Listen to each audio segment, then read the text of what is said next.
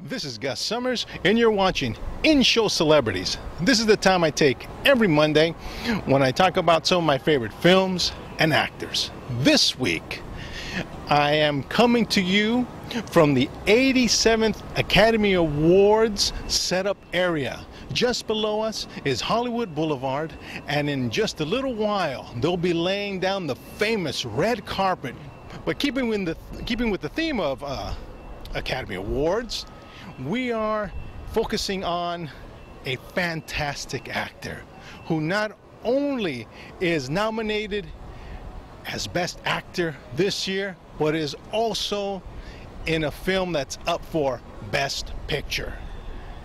That great actor, Mr. Michael Keaton. Yes, he's had nearly a 4-decade-long career, and he starred in some of Hollywood's greatest films. But first up, this movie is, of course, up for Best Picture this year. And of course, I'm talking about Birdman.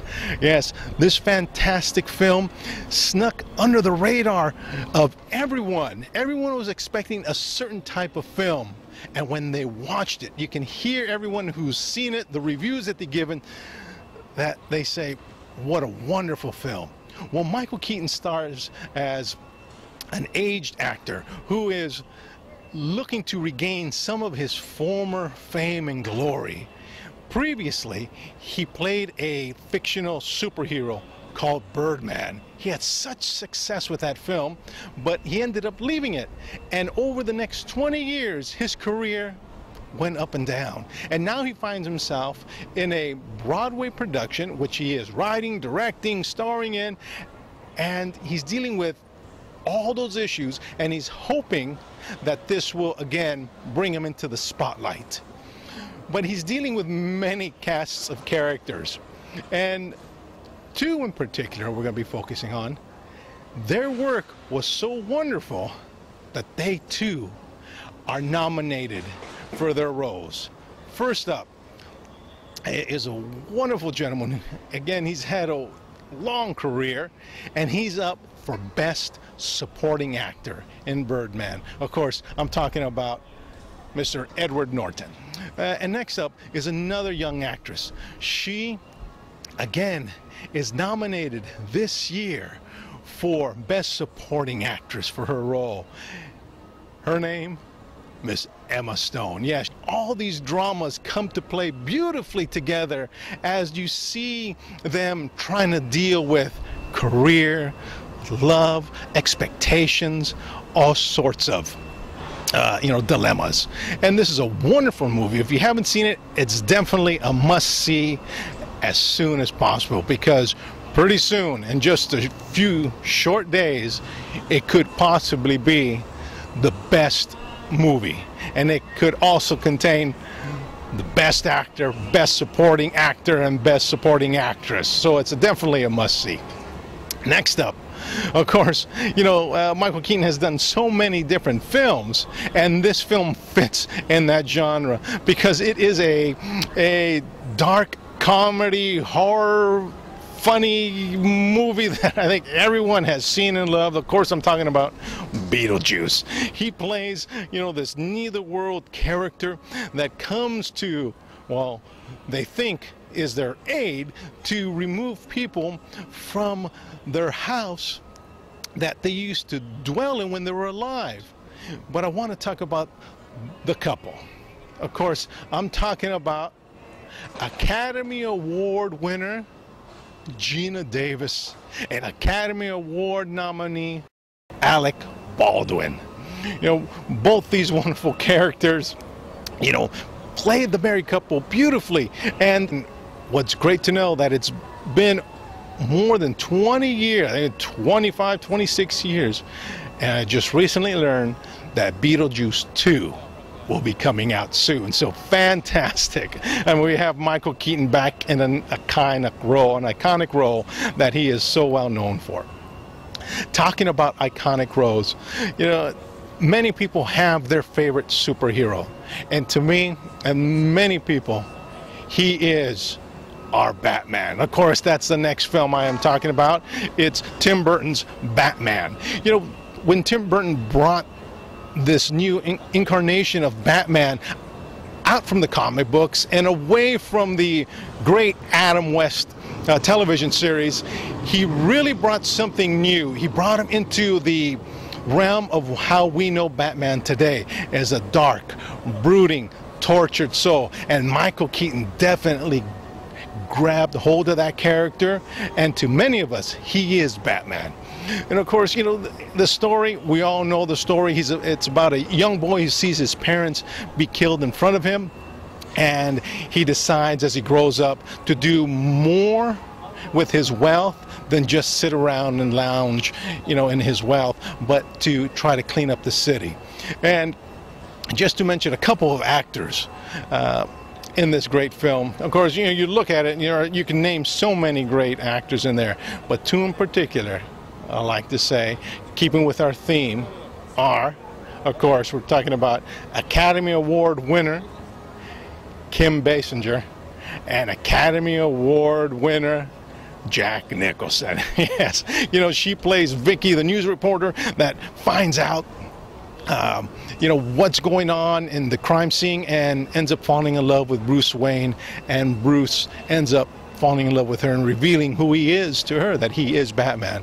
And of course, the Joker. We find out in the film that he was actually the person who killed Bruce Wayne's parents, and now this vengeance seeking becomes, you know, more personal for Bruce Wayne. Again, you know, fantastic movie. Even if you watch it today, it still stands up against, you know, time. It doesn't look like it was made, you know, over 25 years ago. It looks like it's something that was, you know, made today. Fantastic film. One more film I'd like to mention. Of course, you know, again, Michael Keaton's done so much, and this film, he's a little more sinister. Actually, not a little more, a lot more sinister. He plays a convict who is the only bone marrow donor who will match a little boy who has leukemia and is dying. And his father would do anything to make sure that his son gets that bone marrow. The father and that great actor, Academy Award nominee, Mr. Andy Garcia. The film, Desperate Measures. He portrays the protector, the father, the one searching for the answer so beautifully. It's touching. When you watch this film, you know, Michael Keaton plays you know, this convict so sinister. You know, he gets taken out of the hospital. I don't want to say too much, but you know, he gets taken out of the hospital, tries to taken out of prison, taken to the hospital, tried to escape, and the whole time, you know, Andy Garcia is trying to, you know, make sure he keeps him safe and doesn't get killed by the police, because he needs Michael Keaton's bone marrow for his son. Well, I don't want to give too much away, but when you watch the film, there are alternate endings. I'm going to give you one ending that I like in particular, because the ending that they have is different. At the end, you know, they capture Michael Keaton. He gets shot. He agrees to, you know, have the operation.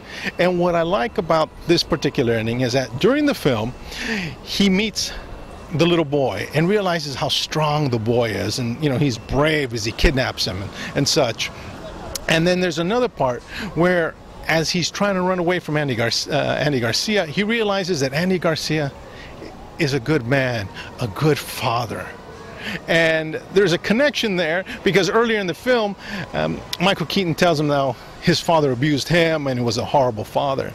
Well, when Michael Keaton finally gets caught and gets shot, and they're taking him to the operating room, there's a wonderful scene where Andy Garcia's looking at him and Michael Keaton's looking up at him from the operating table, and they kind of just have this knowing, like, it's okay, I want to do this. And Andy Garcia is basically saying, you know, thank you. And what Andy Garcia does is that as they're looking at each other, he reaches down, hugs him, and kisses him. And I thought, what a great ending, because here it is, you know, these two manly men having a brotherly moment, coming together to, you know, save a little boy's life. I just like that ending, particularly myself. Of course, you know, the other ending's a little more macho and what have you, but, you know, again, you'll love the film. You'll love the film. But you know, I'm so happy that I have the opportunity to you know, talk about Michael Keaton, especially during this time. You know, Oscars week. You know, the Oscars coming on, and you know, and him being in a film that is up for an Academy Award for Best Film. He personally being selected as a nominee for one of the best actors. This film has garnered 9 Academy Awards, so it's, you know, fantastic to see you know, someone of his caliber get the recognition from his peers. Well, that's what we have for you this week. You know, this is Gus Summers, and just want to say, you know, don't forget, remember, these are great films. Great films. You know, Birdman, you have to see. Beetlejuice, just for the fun of it. Batman, because it's cool. And Desperate Measures, if you want a great thriller action film. Well, again, you know, that's what we got for you today. You know, this is Gus Summers, and you're watching In-Show Celebrities. You know, this is the time I take every Monday to share with you my favorite films and actors. Of course, you know, look for us every week as I, you know, come to you and give you, you know, just my personal reflections on the films I enjoy. And of course, remember, don't forget, every Thursday from 1 to 2, The In Show. You can visit us at theinshow.com. Click right there where it says Listen Live, and that's where I host this wonderful show, and, you know, bring guests on. They talk about their projects and any and all topics that they like to talk about. And of course, you know, visit us and all those great social media sites, Facebook, Twitter, YouTube, LinkedIn, Pinterest, Flickr, Instagram, and, you know, and we'll be sure to look for you there as well. And as always, you know, this time, ladies and gentlemen, from the 87th Academy Awards, Gus has left the building.